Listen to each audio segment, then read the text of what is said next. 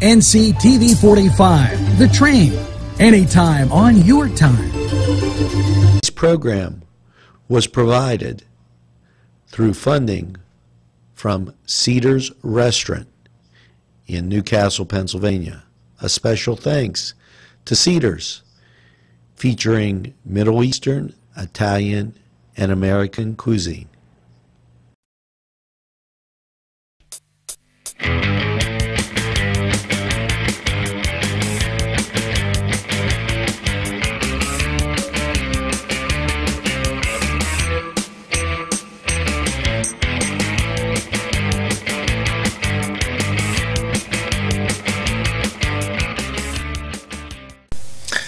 Welcome back to the Cedars Sports Corner, everybody. I'm Alex Laverson, and with me is our producer, Mr. Angelo Parada. And Angelo, I'm just glad my voice is getting a little better. Yeah. Yeah, it took about, what, like 2 months, you know, but it's coming around. It's coming around. The other thing I'm happy about is that we have now the Steelers schedule. The full NFL schedule, really. But, you know, us being Steeler fans, there's a couple No, don't listen to him. Cleveland, right? Yeah. There's a couple games here I'm excited to see. But I am kind of confused because the Steelers are opening up against the Patriots on September 8th in Foxborough, but doesn't the Super Bowl champion usually open up on a Thursday night game? I mean, it doesn't really matter. They're free to change their mind. I mean, jeez. I just wondering why, though. You know what I mean? But I guess ultimately it doesn't really matter. Well, maybe when you're not really the Super Bowl champion and you've had to have all the calls go your way. Maybe that's why. They put little asterisks next to them, right? Yeah. Well, we're not going down that road again. The Steelers picked to win. Mm-hmm. Well, you know, looking at their schedule, it is a pretty exciting schedule. Their second week, their home opener against the Seattle Seahawks. 1 o'clock game on Fox. And then week 4, or not, I'm skipping ahead a week. Week 3 at the 49ers. 4:25 game. That's another interesting matchup. And so this is obviously an NFC West type of deal going on in the schedule here. And going up against week 4, the Cincinnati Bengals and who are now Burfictless. Because Burfict's now a Raider with Antonio Brown. And, you know, honestly, I don't see a reason why they can't reach the playoffs. I mean, I'm not going to go over every single game on the schedule, but they should at least get 10, 11 wins at the very least. You know. Now, how do you feel about Tennessee? I don't really have a preference for them. I just wonder because you wore your blue shirt and your Cleveland Browns open up with Tennessee. Not my Cleveland Browns. Listen, I don't know why you keep saying that. But speaking of Tennessee, how about I guess there was an ESPN. They did like a March Madness bracket with the NFL best fan bases. And they came down to the 2 best fan bases were the Tennessee Titans and the Cleveland Browns. I mean, why? The Tennessee Titans? I don't understand what their rationale behind that was. I mean, maybe they're a lot better than I realize. I don't know. The Browns, I can kind of see. Decent home fan base, but I don't think the Cleveland Browns or the Tennessee Titans travel as well as the Steelers. No, I think the Steelers have the best traveling fan base. I think they have the most fans, honestly. You know, the Cowboy Americas team, I think that's kind of outdated. You know, we're going to sound biased, but I really do feel like the Steelers are the best fan base of the NFL. But that's getting off track here. Another game I'm really want to get tickets for is Week 10 when they play the LA Rams at home, because my boy and former Pitt alum Aaron Donald, I want to see him back at Heinz Field playing. And then, like I said before in previous shows, when his career's over, he's going to be the best defensive player in NFL history. All right? I want to go see him play. And he just donated $1 million back to Pitt Athletics, so you got to love the guy. All right? You see how he always works in? He either works in Cleveland or Pitt.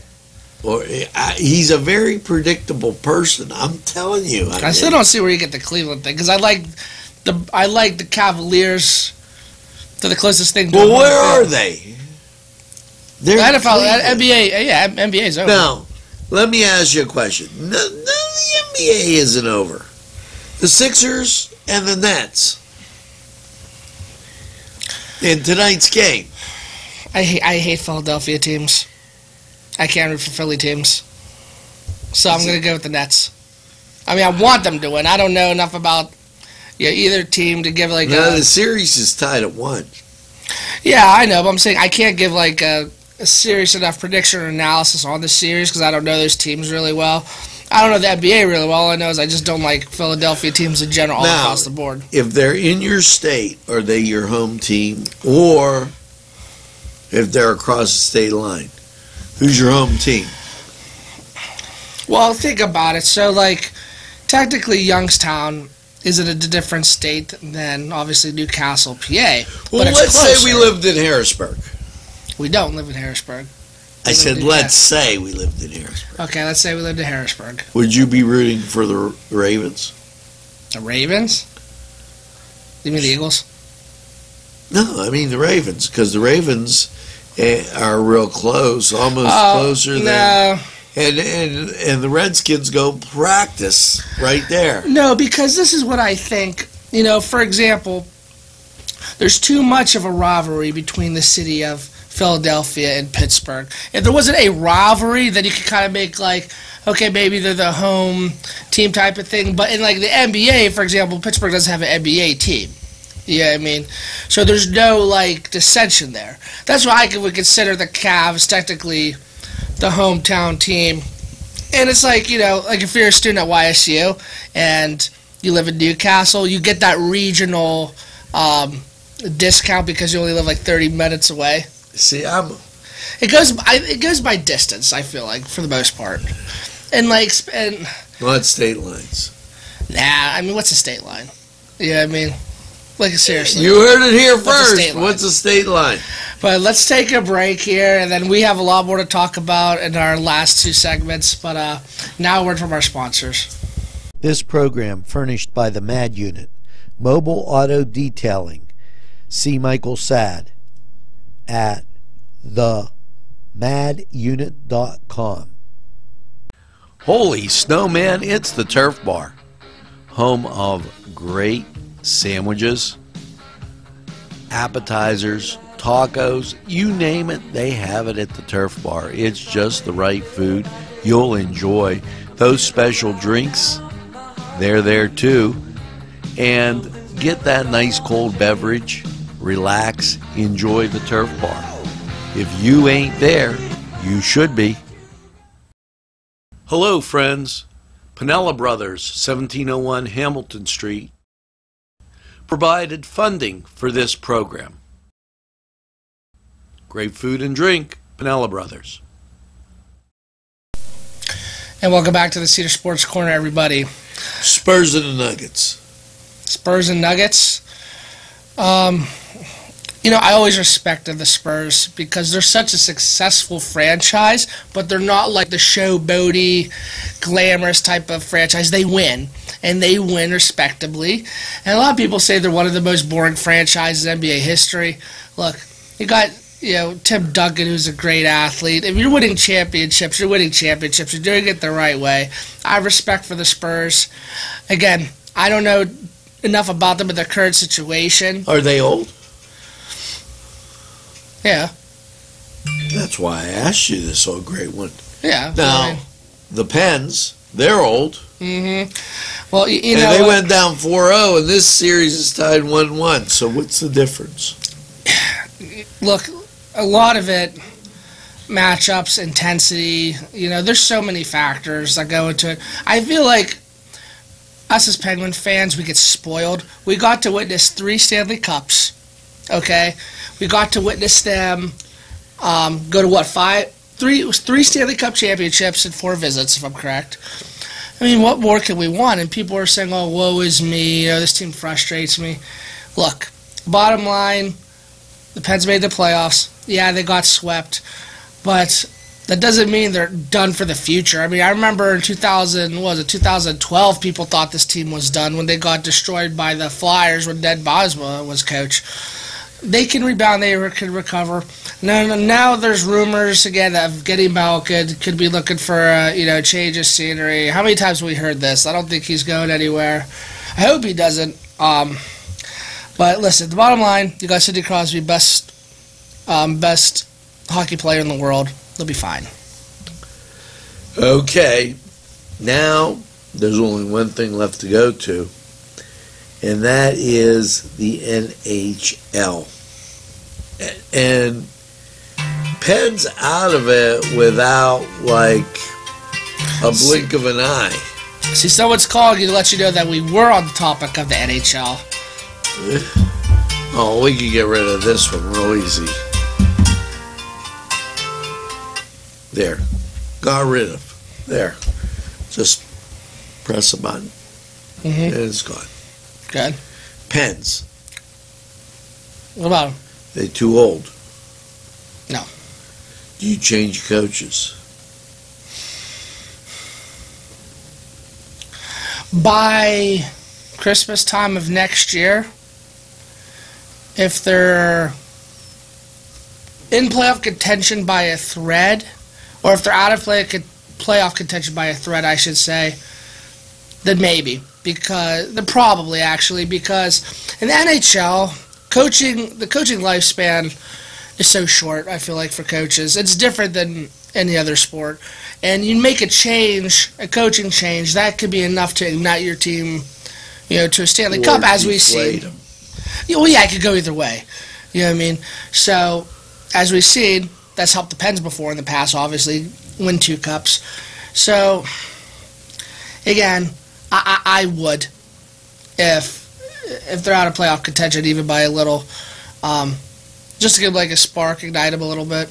But again, you also run that risk of them being deflated. So, but I always feel like when you have Sidney Crosby and Getty Malkin, you should be in win now mode.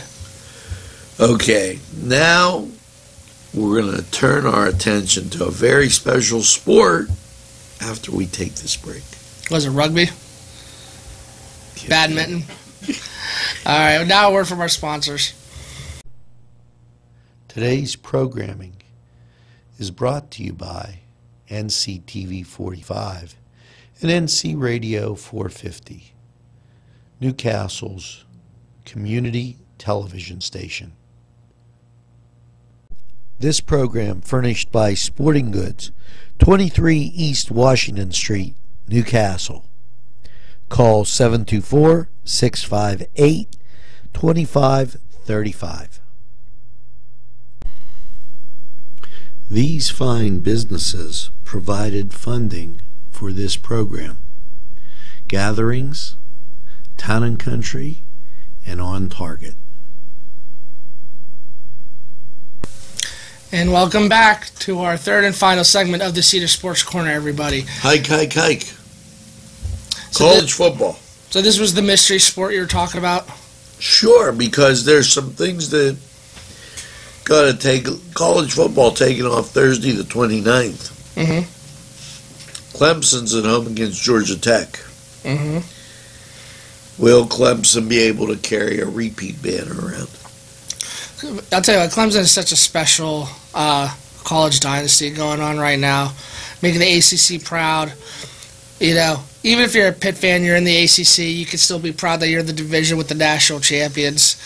I hope they can, honestly, because realistically, I don't think Pitt's going to be able to, beat them or win the conference outright. So I feel like Clemson's probably really the only ACC team that can continue to carry the division or the conference. Pitt, man, what is this going to be year number 5 for Narduzzi? Yeah. I'll tell you what, man, he has maybe a handful more years left, maybe like 2 or 3, maybe even 2. If they have a losing season this year, I wonder if that could be the end of it for him. Probably not, but like, let's just say this year and next year, they don't at least get 8 wins or crack the top 25, then that might be, I wonder if that'll be enough for Heather Lyke, to change head coaches. Well, here's something Heather might like. Penn State is playing Idaho. Okay. They always pick those powers to start off with. I'm just totally amazed at the powers that they pick. That's their system, though. They stack up on 5 cupcake out of conference games. So it's cupcakes, jeez. So it's like, okay, Penn State's guaranteed 5 wins there. Now the thing is, can Penn State get away with it because they have the fan support where they're going to sell out most games even if they do play in Idaho? You know what I mean? Is that a smart? If you're Penn State administrator, is that a smart strategy to load up on cupcakes? I think it gets nauseating after a while. It does. Does that help your team get in position to make the college football Final Four? That's the thing. Might be nauseating, but is it the smart thing to do? I don't know. I don't know. It's just a business, I feel. BYU and Utah, that's always a rivalry. Robert Morris plays Buffalo, and Texas State at Texas A&M, just to name a few. And don't forget, Michigan plays Middle Tennessee, and Notre Dame, they're opening up with... And that's the last thing I want to talk to you about. I went to their blue-gold game. Oh, so you went that over the weekend? Yeah, and the offense looks fine. I'm just not poised about the defense. They have some work to do. So, how is Notre Dame going to be just as good as last year, or can they make another title run? They can make a title run. They've got to beat Georgia, Michigan, and Stanford on the road. If they win on the road, they win at home, they're in undefeated. So those 3 games are the key. Georgia first, Michigan October 28th, Stanford in November.